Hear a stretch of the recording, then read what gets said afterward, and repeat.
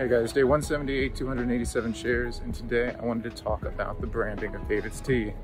As they move towards a wholesale distribution model, they're going to not only need to worry about getting in enough doors, such as let's get in 1,000 Rexalls, let's get in 1,000,000 Walmarts, even if the store within a store concept is good.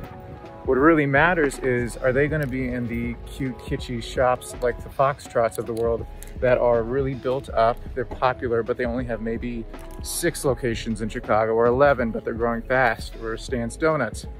It's going to really matter not only that we have distribution, but that we keep the brand name and accessibility of DavidsTea alive through teaching centers or places that really speak to what the culture is of DavidsTea.